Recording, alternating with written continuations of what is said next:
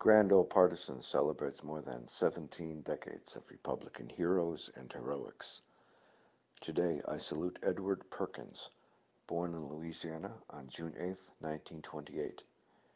After 3 years in the Army and 4 years in the Marine Corps, he earned a BA from the University of Maryland, then an MA and a PhD in Public Administration from the University of Southern California.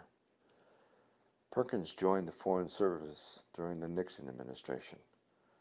President Ronald Reagan named him ambassador to Liberia and then to South Africa.